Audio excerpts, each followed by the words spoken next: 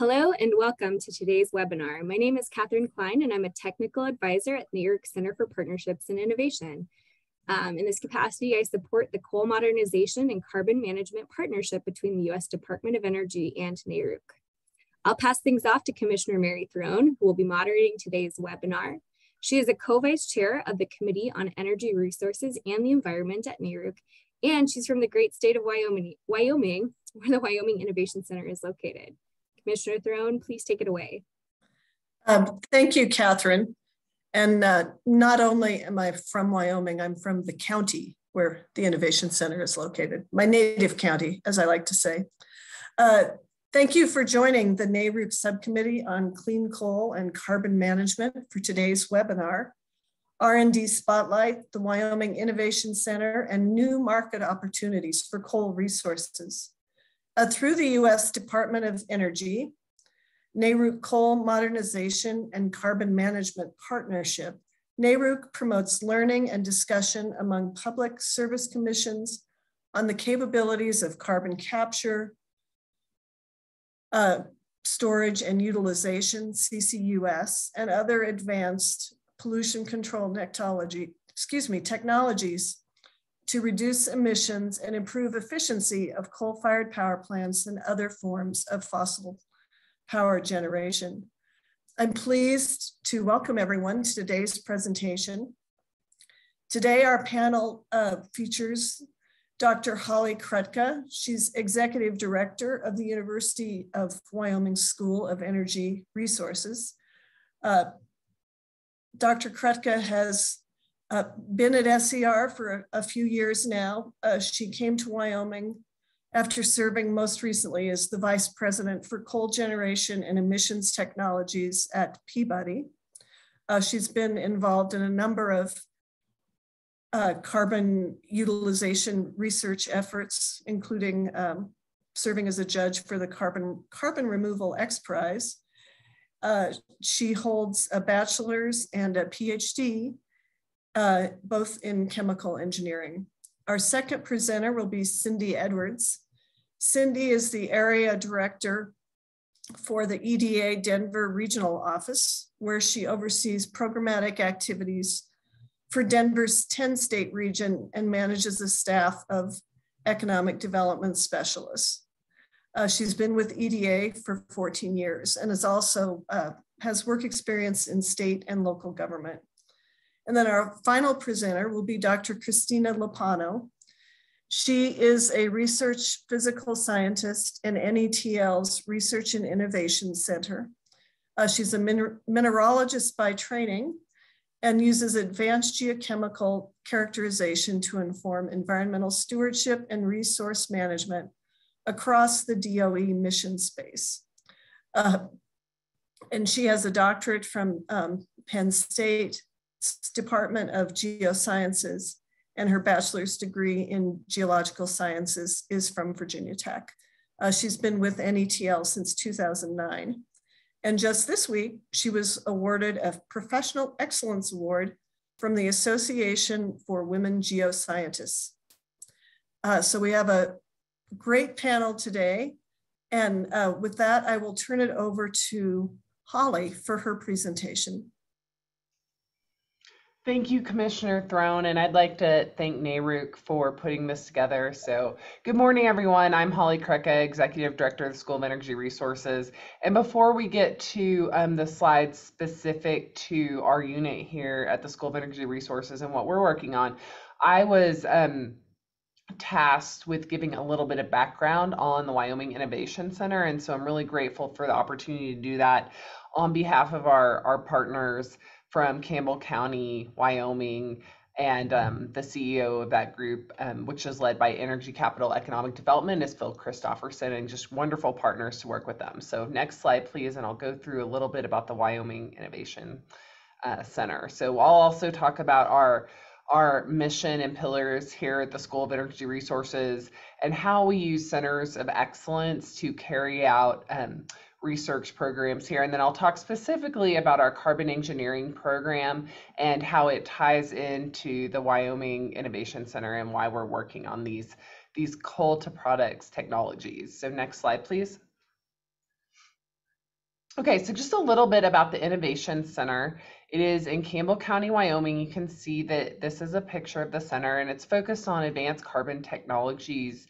And generally, the concept behind it, which is what we're going to discuss on this webinar today, is using coal as a source of carbon for manufacturing and really supporting these communities where there's a lot of coal production. And it's really the bedrock, pun intended, of the economy, and looking at what other opportunities are out there. So next slide. But it's not only about the carbon and the coal, or really just coal.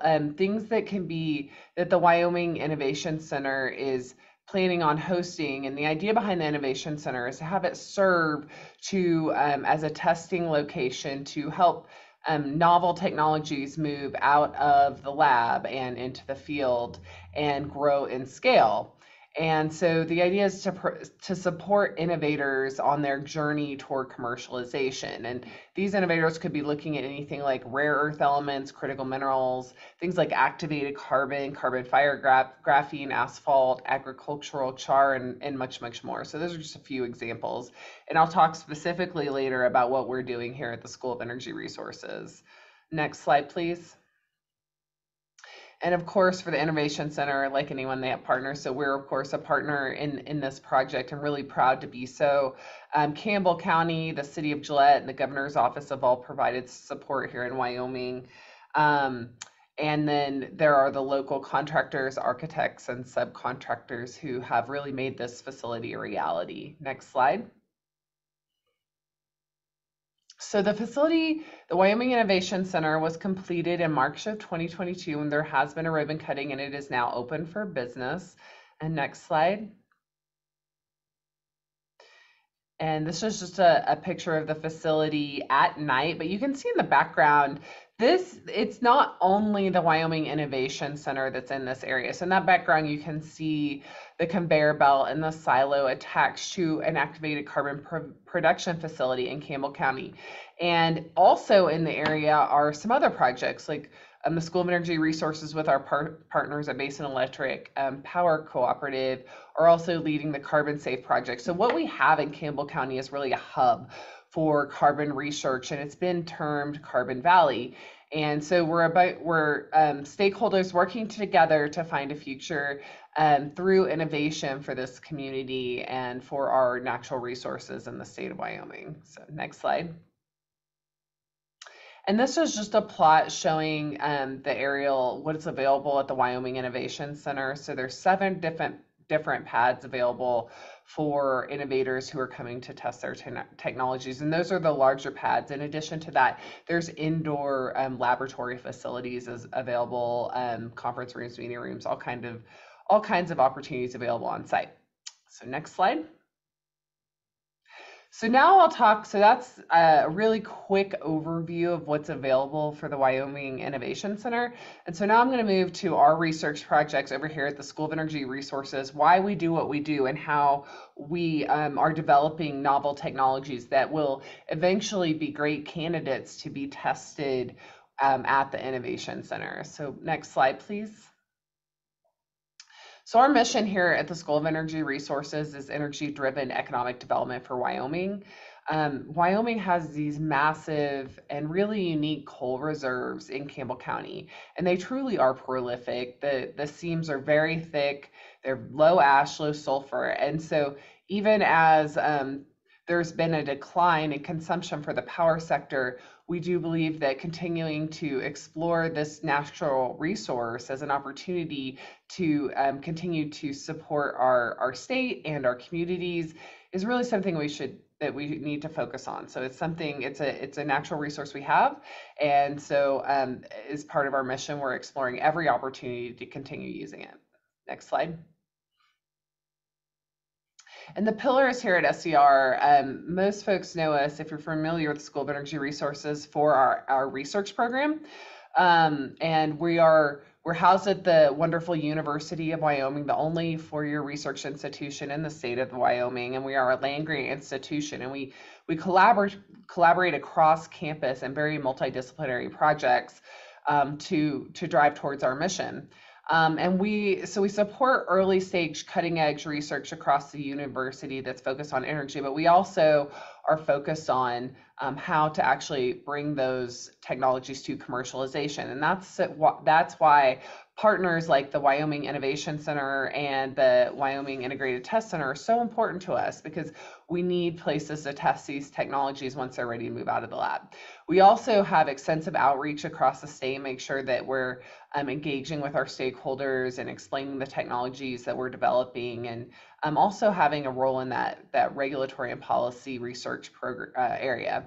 And we train students for careers in the Wyoming energy or regional energy industry. So very excited about that. And next slide. So to talk about a little bit about our research portfolio, keep going, please.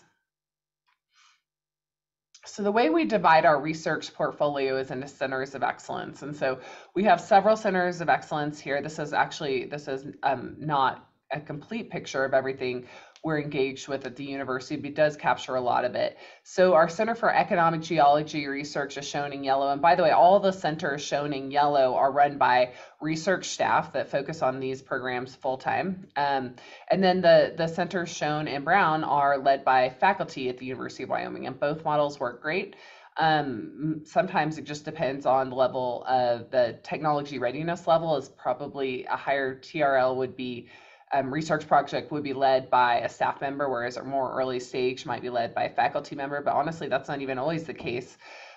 So really it has to do with where expertise lies at the University of Wyoming. So the Center for Economic Geology Research is one of our two flagship centers, and focus really on anything in the subsurface. So oil and gas production, carbon capture use, or really carbon storage, rare earth elements, critical minerals, economic geology, you name it, underground, this group works on it. The center I'm going to talk about today is the Center for Carbon Capture and Conversion, really focused on those novel technologies to support Wyoming's coal sector. So next slide.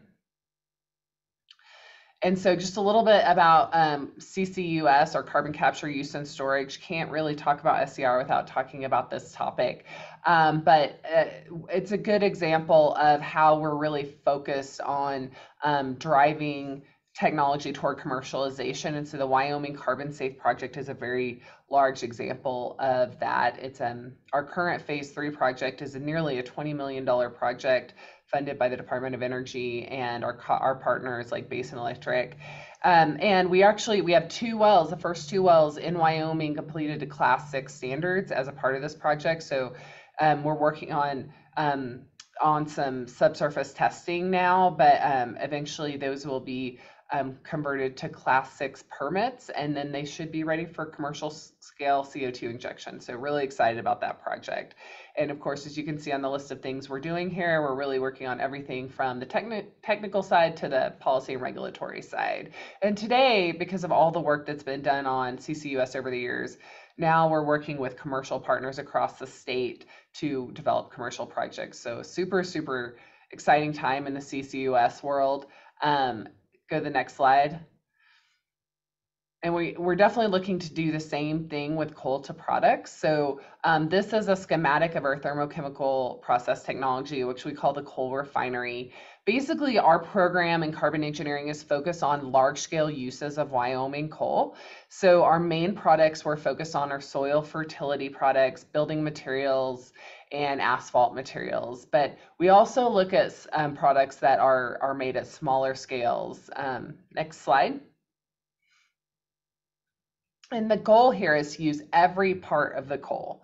So you can see this schematic shows, or this slide shows where in our current program, in our current technology, where each component of the coal will go. So that carbon is really going towards a coal char, and that can be used for things like soil amendments, where we're trying to develop amendments for agricultural use that can retain water and fertilizer in soil.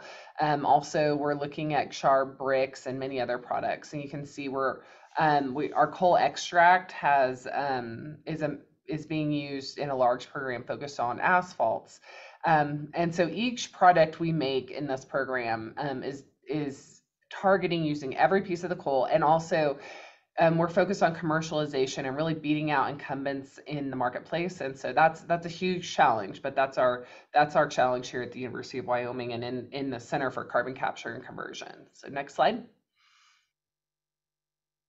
And so where we are today is we have actually broken ground just adjacent. You can see the Wyoming Innovation Center in the background for our coal refinery demonstration. So that'll be producing raw materials that then we plan to take over to the Wyoming Innovation Center and do lab work and try to convert those raw materials into useful products made from Wyoming coal.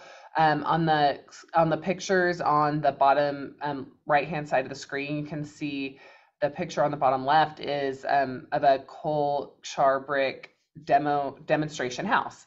And so that's just one of the many things that we have built to date. So or made using these char or different materials from coal, and this is the char bricks, and that demo house is on campus, and we're collecting data, and so far we found it to be more insulative versus the clay brick counterpart. So we'll keep working on that. We're really excited about it, and if you're ever in Laramie, Wyoming, it's at 19th and Harney, and we'd love to give you a tour. So we're also working on soil amendments that are increasingly large in scale, and so we're in our second round of greenhouse experiments using corn. We're working on asphalt materials, so we're working on coal-derived asphalt binders. And then we have increased research lately on activity with regards to polymers and resins. And we're also working on things like novel ways to transport coal, and we'll be releasing that study soon, and increasing engagement with industry. So next slide. And so that's all I have. So that's a really high level overview of everything we're working on, and just really grateful for the partnership with Wyoming Innovation Center. These opportunities do matter in Wyoming and for our communities, and the scale of coal production here is large, and therefore so is the challenge, but we do feel like having partners like the Wyoming Innovation Center is really going to help us to meet that challenge and support these communities. So thank you for your time. Thank you, Dr. Krutka. And next, we will go to Cindy Edwards. But I neglected to mention that if you have any questions, please put them in the question and answer link, and we'll do all the questions at the end. So thank you. And Cindy, take it away. Okay, thank you. Hi, everyone. Hope you can hear me okay. Yes. Are you hearing me? I just want to check before We can hear you, Cindy. Okay, great. Okay, great. Well, gosh, Holly, I learned a lot from your presentation of what is happening within Innovation Center, and a lot more about our project. I just wanted to kind of give a perspective of EDA and our role in these type of efforts. Not everyone is super familiar with the work that EDA does, and so hopefully some of the folks on the webinar may be having ideas or projects in their areas that may fit well with what we may be able to fund. So can we go to the first slide? So EDA is an agency within the Department of Commerce. Our mission is to lead the federal economic development agenda by promoting competitiveness, preparing Americans for growth and success in the worldwide economy. As mentioned, I am part of the Denver Regional Office. We cover a 10-state region of EDA's 6 regional offices across the US. Next slide. So in order for projects to be considered for EDA funding, the project would need to align with at least one of our investment priorities. Actually, the more that they align with, the competitive the projects would be. And these can change over time. They change with administrations, and they change the needs of the communities and with the economy. But right now, our current investment priorities are equity, recovery and resilience, workforce development, manufacturing, technology-based economic development, environmentally sustainable development, and exports and foreign direct investment. And I think from what you can imagine, the Wyoming Innovation Center really fits well with all of these investment priorities. Next slide. As far as entities that are eligible for our funding, generally we fund nonprofit organizations, local, state, governmental entities, Indian tribes. We also fund a network of development districts across the United States. EDA provides planning dollars for communities to develop a comprehensive economic development strategy. In the Denver region, we fund over 100 of the EDDs and tribes in our region. These are a huge network for us. We like to think of them as our boots on the ground. They're really familiar with what's going on in the communities, the needs of the communities, and can really help us reach a wide area for a pretty small agency. Next slide.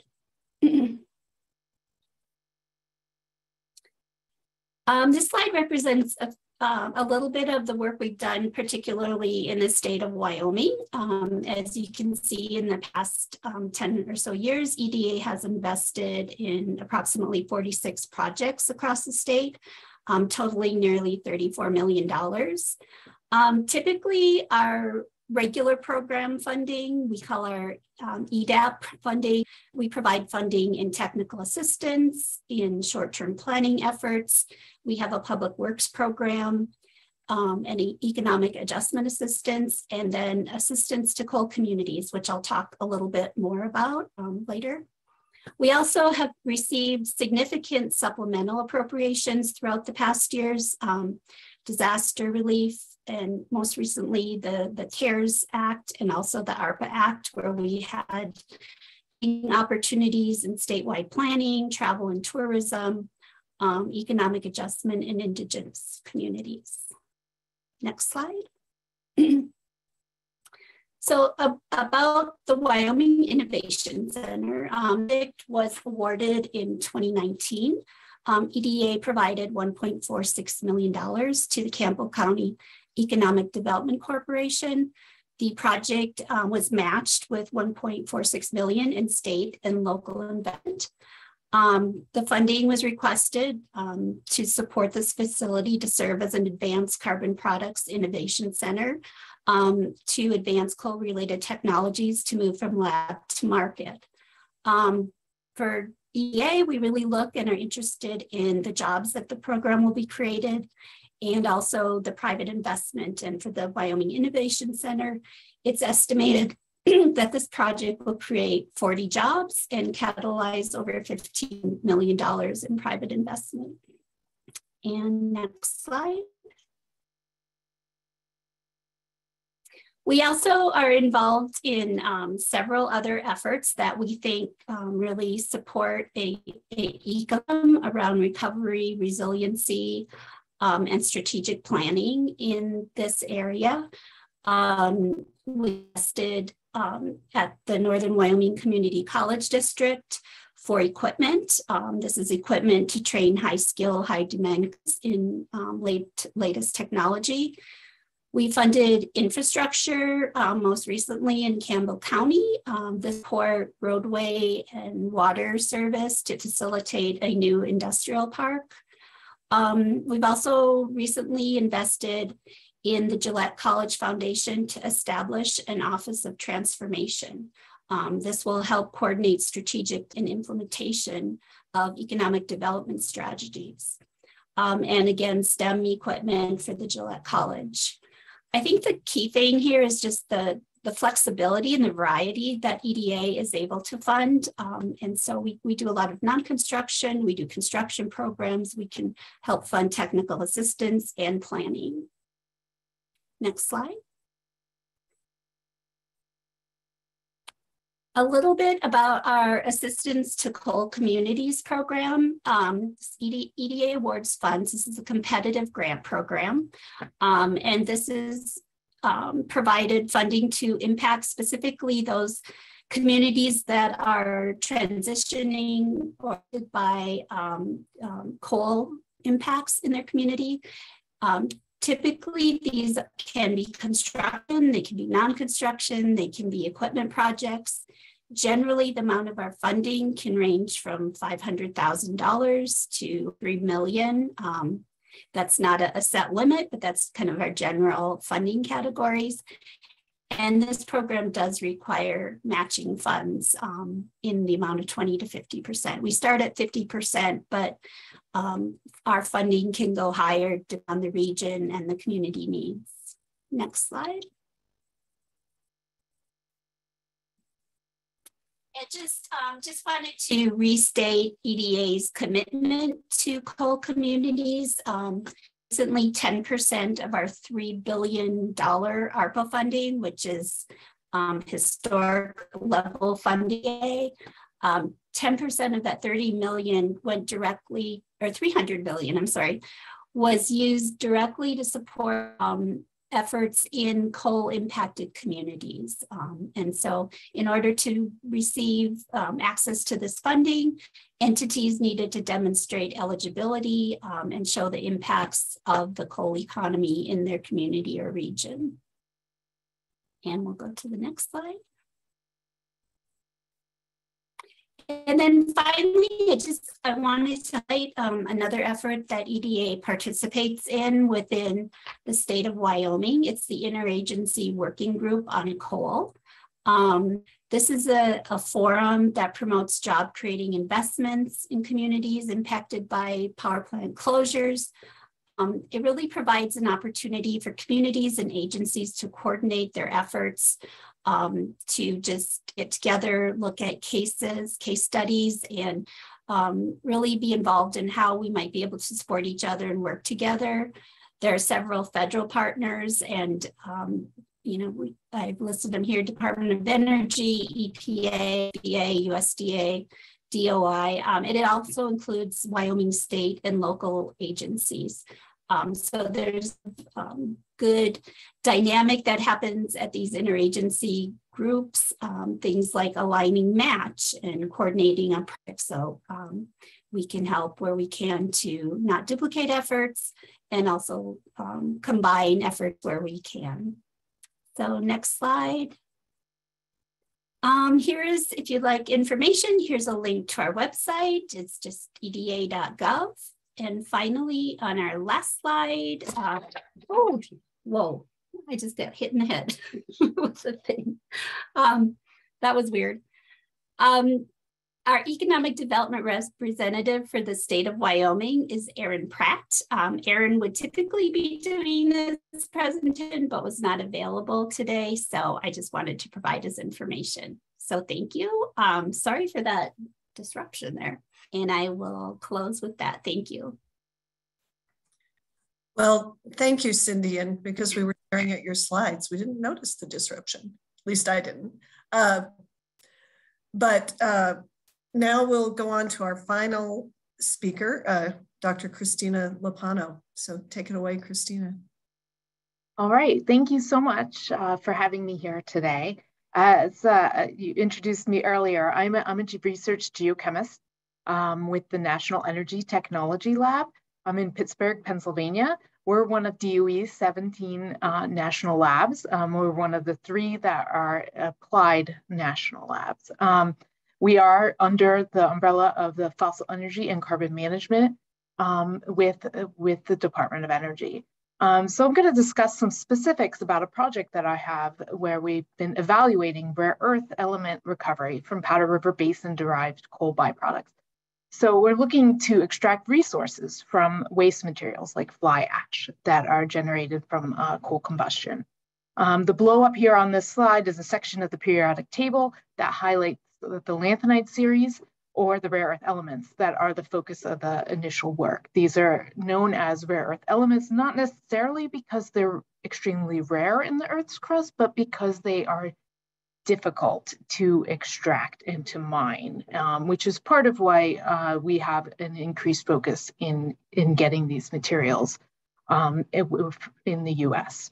So next slide.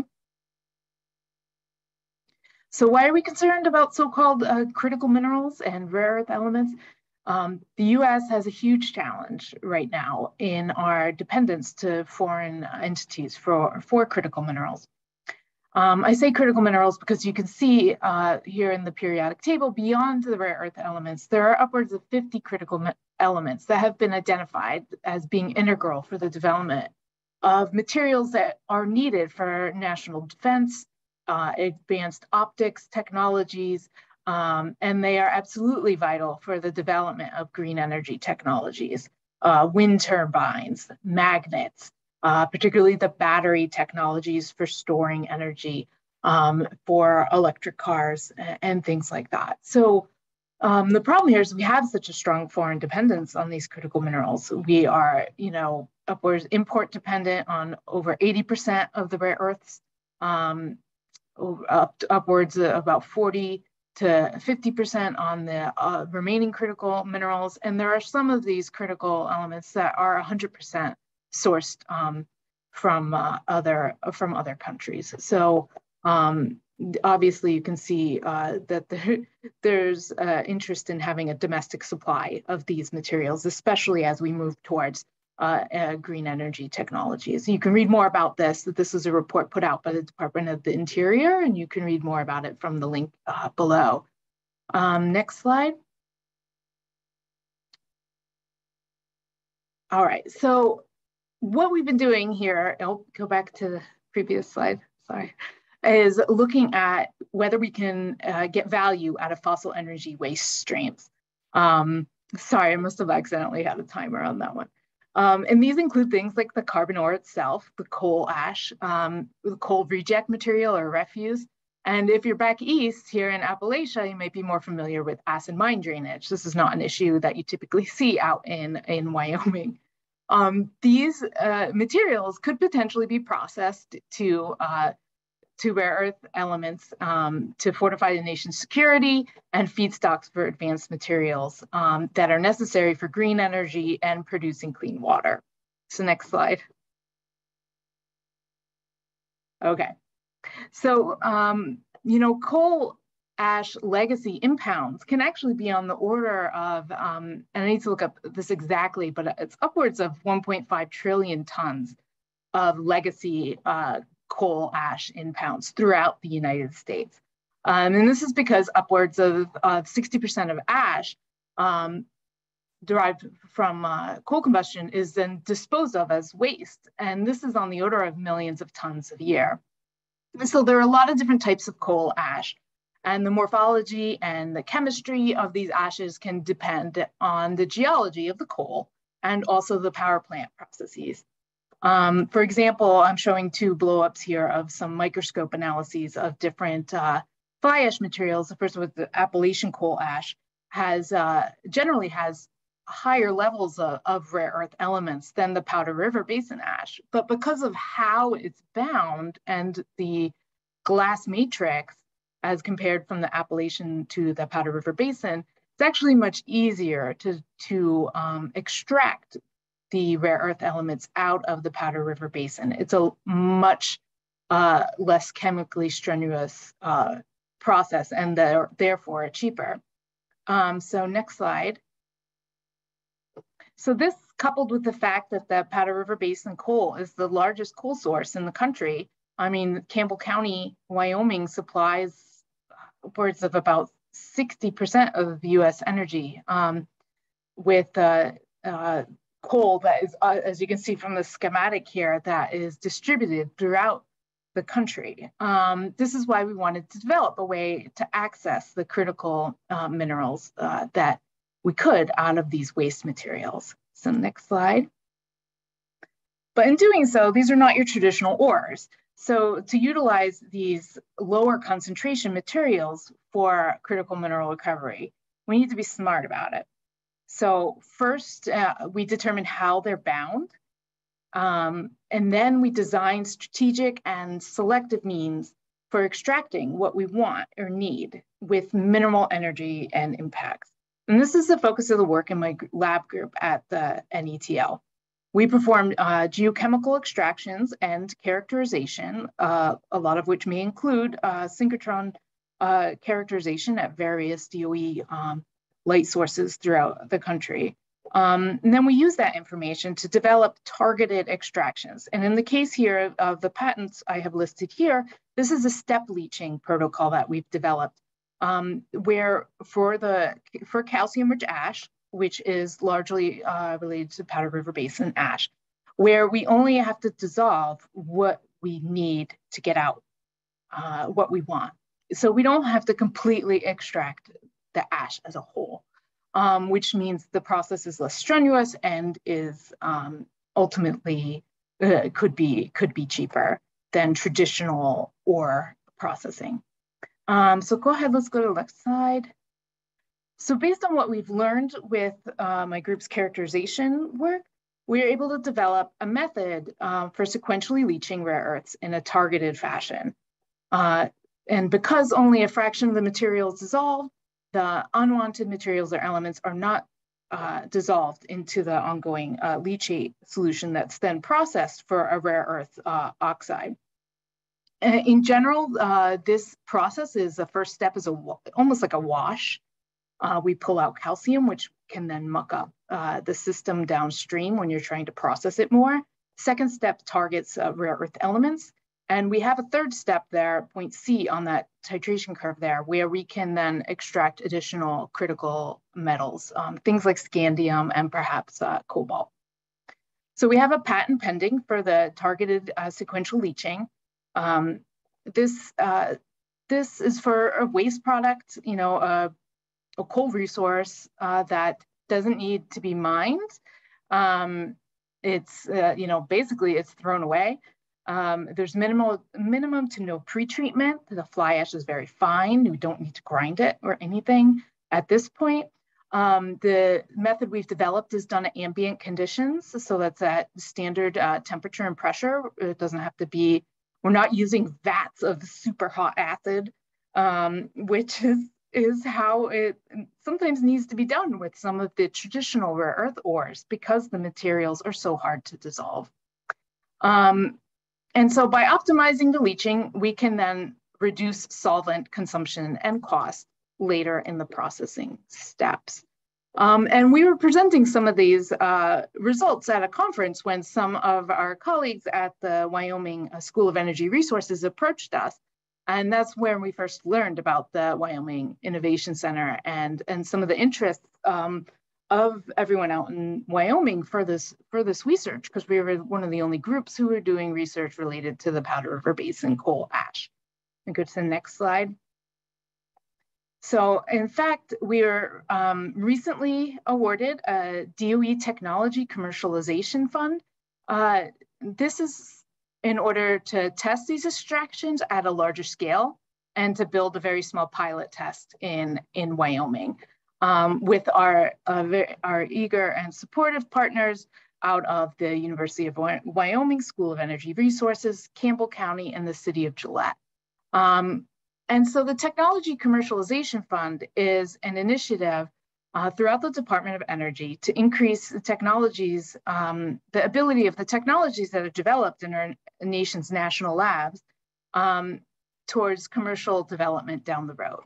Often this is termed the Valley of Death because so many times we are in the lab working with our beakers and doing experiments, and it doesn't always translate to commercial success.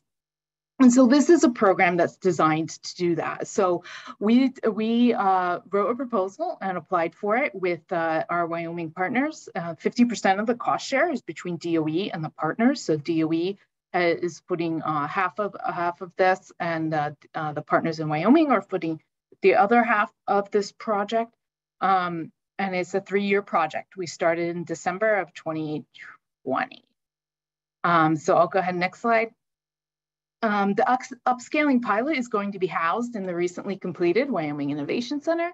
We have begun the process flow diagrams, which is in the lower right corner. And we are working on purchasing equipment and materials to be housed in one or perhaps even 2 of the work areas highlighted in the floor plan of the Wyoming Innovation Center up here on the right. We hope to have our equipment in place in summer 2023 to allow for initial pilot tests in the fall of 2023 as we wrap up this project. So we've been able to keep it in timeline during a pandemic, which has had its challenges, but we think there are a lot of exciting opportunities for this out in Wyoming, which is kind of the you know, as Holly mentioned, the Carbon Valley out there in Gillette. We've actually started, we've taken it from a beaker and we've started doing some initial lab testing at a barrel scale. And this is roughly going to be the scale of what we're going to have at this small pilot. Next slide. And so I just want to take a moment. Thank you all for having me here today. And I'm happy to discuss any details of the project. You can reach me at the contact information below. And I'd like to thank the NETL research team who have been developing the laboratory conditions needed for these extractions, and also our techno-economic analysis and chemical engineers who are helping us to upscale this project. So with that, I'll wrap up and pass it back to our moderators.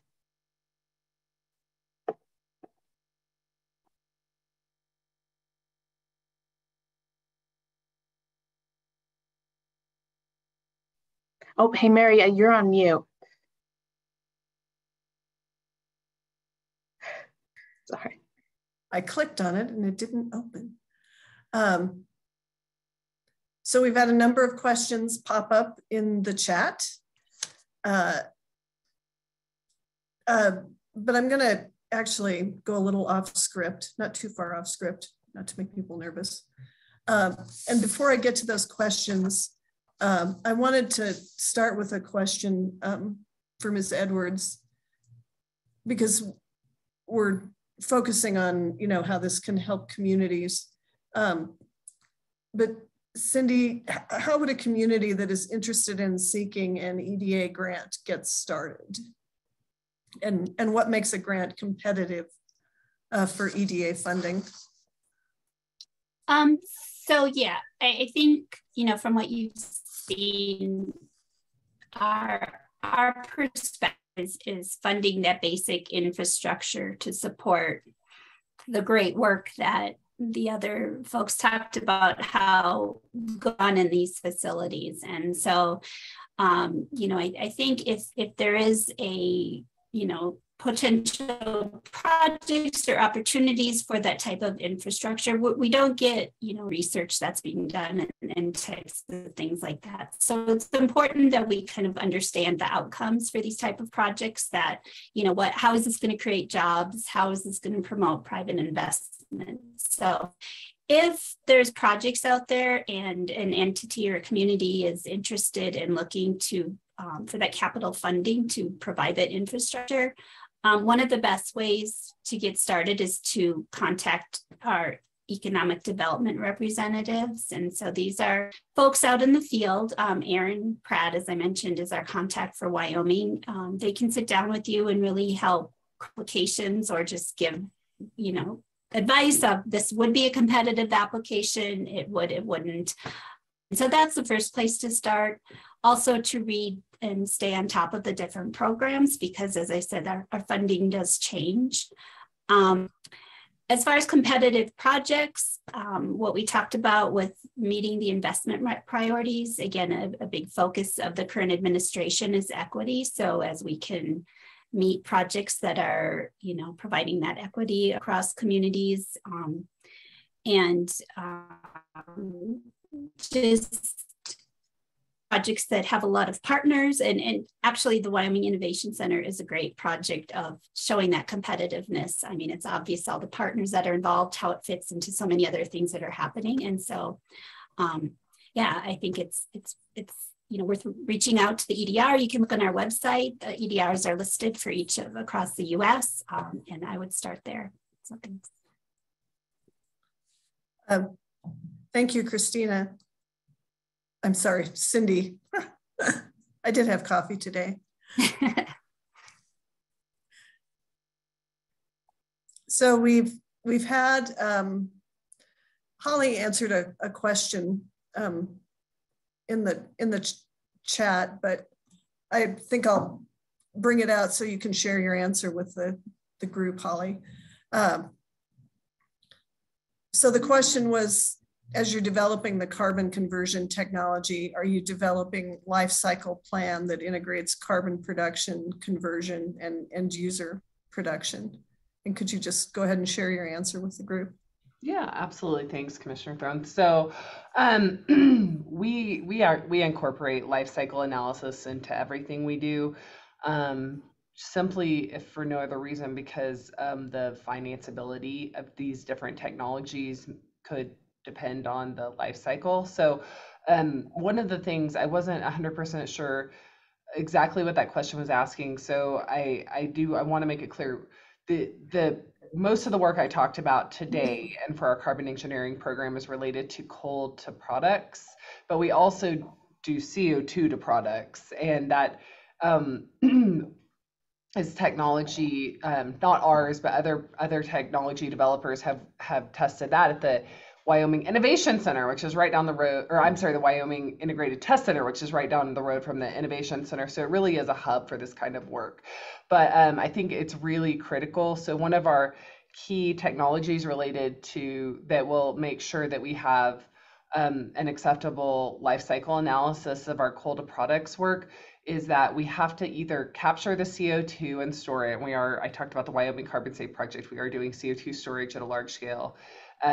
Testing in Wyoming, and then or we can use the CO2, and of course Wyoming has a very large enhanced oil recovery industry. It's the largest use of CO2, but we also look at things like dry methane reforming, and so using methane and CO2 and then making syngas, which is the building block of basically any petrochemical. So that was a really long-winded answer, but the simple answer is yes, we're looking at it and we're developing a suite of technologies to make sure we're addressing any emissions during any of these products. And we totally understand that they need to stand on their own life cycle analysis, competitive and be competitive against incumbent products in the marketplace. Thank you. It looks like we had a number of the questions in the Q&A for Christina, but I'm gonna just pull out one or two of them. Yeah, I was just typing away at some of them. So go ahead and pull the ones you want to. So I think that seems like sort of a technical question to me, but I'm going to go ahead and ask it. So the question is, I'm most familiar with the term ounce per ton silver gold float. It's sort of a metric. Would there be a comparable metric regarding REs from the various coal basins? Yeah, that's an excellent question. We actually have some people here at NETL who have been doing research into this and have identified the ore grade of different coal ashes throughout the country. And so this is something that there are some publications on. I don't know if it's exactly in the same terms of ounce per ton. And then there's, is it a metric ton? Is it this kind of ton? But there are some reports out there that have looked at this. In general, the Appalachian fly ashes generally have on the order of about 500 to 600 ppm rare earths, and that's part per million.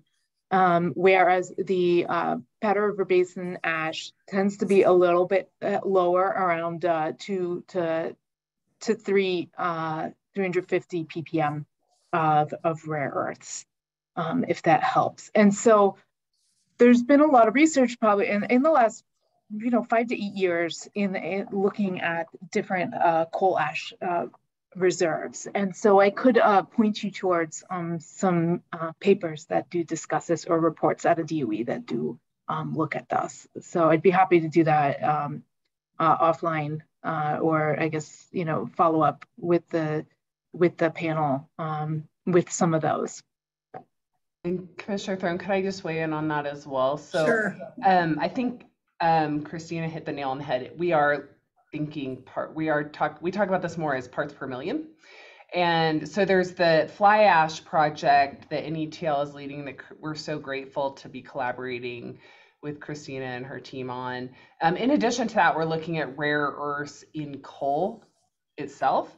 And so it's not that different from fly ash, maybe a little bit higher, but for the whole spectrum, we're seeing, maybe some from the Powder River Basin on the lower side, maybe that 300 parts per million, but some of them go quite a bit higher. And so we're really trying to nail down, where to find the highest concentration. So it's exciting. Right. There might be certain parts of the coal seam that actually are much more elevated. And so if we can target those and use those coals in combustion, the combustion process then turns it into a concentration, if you will, in the fly ash. And so there could be some studies where those are targeted. And that actually almost applies to one of the another question that came in a little further down too, is looking at different coal bodies for mineral and carbon recovery.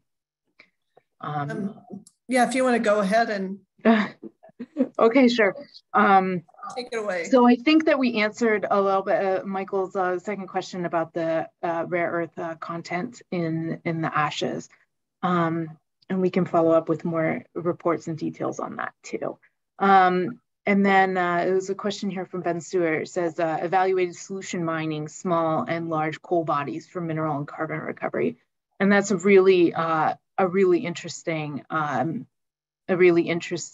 project. And we actually have some research where we've been looking at that, and Holly kind of alluded to it. We've been working with the University of Wyoming to identify different portions of the Powder River Basin coal seam, like why is the rare earth more extractable. And I think it's because of just the way the rare earths are initially found in the coal.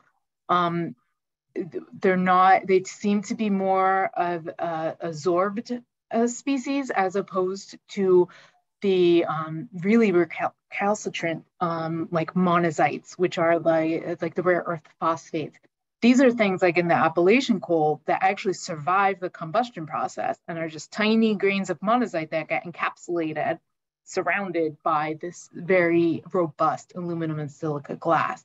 Whereas in the Powder River Basin, the rare earths from our characterization research is shown that the rare earths tend to be diffusely dispersed in the calcium-rich glass. And so calcium-rich glass as a whole is more dissolvable than the aluminum and silica really hardy glass. And so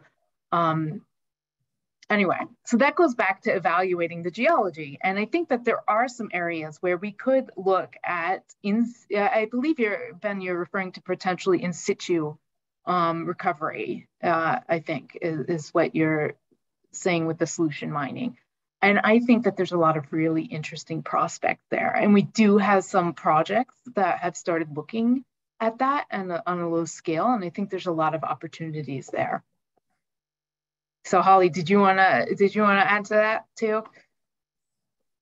No, I think okay, I am a chemical engineer, so you did really good geology there. And so no, I think that sounds great. But I think the key is exactly, the big takeaway is that the concentrations of rare earths in fly ash and coal are significantly lower than you would get from like a conventional ore. And we do have conventional rare earth element production opportunities here in the state of Wyoming, and actually not too far from Campbell County. However, there's reason to think that the extraction of the rare earths from these ashes and coal is going to be easier and use less strong acids. And so there may be a real advantage environmentally and even financially for these novel approaches to rare earth element recovery. So that's the chemical engineering side of the story. So can I ask a history major non-technical question? Being generally familiar with the geography of the Powder River Basin, it seems a little bit like a needle in a haystack kind of thing to find the rare earths in this massive deposit. Is it a little more precise than that? I think there's some general rules, and Christina's the real expert, so I'll tee her up to give you like a detailed answer. But they're definitely concentrated in the overburden and underburden. So, which is the parts that we're probably not going to sell as conventional coal for conventional coal uses anyway. Okay. Right. Yeah, that's a very good point. And I think that it should be pointed out that these coal miners, they can be extremely precise. And so we can, do characterization and study the geology of the coal and the surrounding layers, and we can really fine tune and find where consistently these rare earths are. And so a lot of this started about 8 years ago when the DOE asked us to start looking at fly ash as a resource. And part of that was trying to understand why the fly ashes were concentrated in these materials. And so, it goes back to that geology. And so I think that, part of the advantage that the Powder River Basin coal seam is so enormous.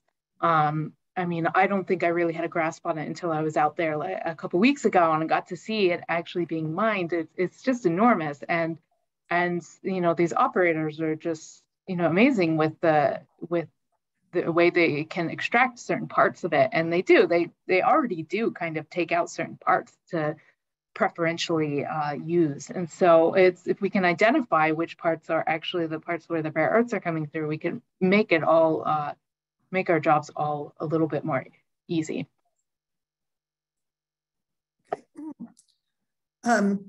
Christina, I am going to ask you to look at the last question in the Q&A and see if you've answered it already.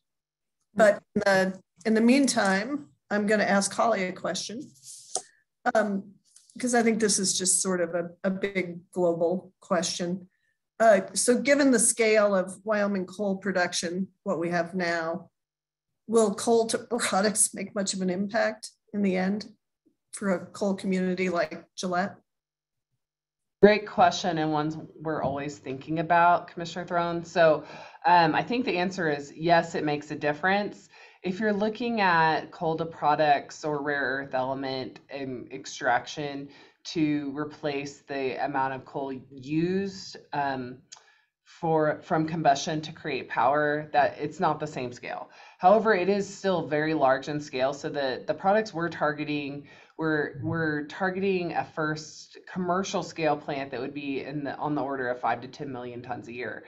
And so that for Wyoming scale, where we've been higher than 400 million tons a year, no, it's pretty small, but it creates jobs, it creates high value jobs that fit well with our economy, and it provides revenue that is really critical, and it really can help a mine survive. It's not, we're not doing this in a vacuum. Like I said, we're also working on things like CCUS and a range of other technologies. And so as part of the overall portfolio, I think it's really important. It does create high quality jobs and revenue for these communities that are facing decreased coal consumption. So we do think it's absolutely part of the solution.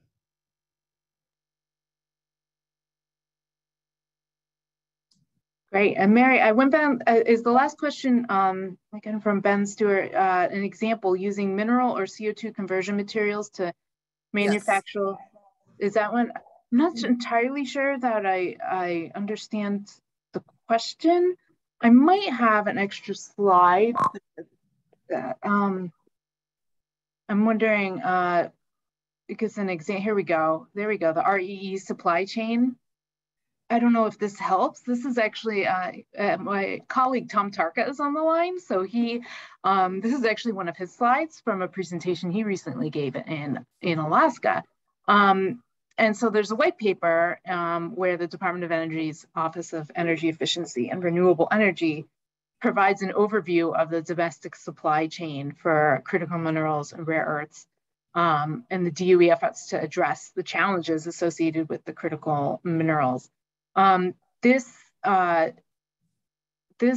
diagram here, this red diagram, kind of shows where we have issues with the supply chain. And this is a specific example for magnets. And so these magnets are really important in things like wind turbines. And so as you can see that basically the whole thing is in red. So we have a big problem even with mining. We don't traditionally, we're starting to build it back up, but most of the rare earth mining is done out of China. But they also have the stranglehold on the midstream processing, the separation and processing, and then in turn, the downstream manufacturing of the different magnets. And I'm not sure if that quite answers his question. Let's see. So that gives it there's these rare earths go into manufacturing all sorts of materials that are needed for things ranging from CO2 conversion. There may be some catalyst materials that need some of these specific critical minerals, and we don't have a way to access them here or produce them here in the United States, up to specialized aerospace materials as well. So I don't know that this really answered the question, but I didn't completely understand it. So, well, I think the slide was helpful, and we'll add that to the materials. We are at 1 minute after the hour, so I would like to thank all of you for the work that you're doing in this field. Thank you to the EDA for providing foundational funding for all of these efforts and for the valuable work being done at NETL and the School of Energy Resources. The NARUC DOE Coal Modernization and Carbon Management Partnership is planning an upcoming visit to NETL in Morgantown and Pittsburgh this December. There will be details to follow. And if you're interested, watch for that. Registration's now open for NARUC's annual meeting in New Orleans.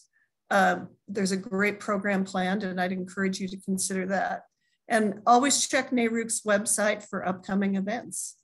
And with thank yous again to everybody for participating and pulling this all together, I think we can sign off.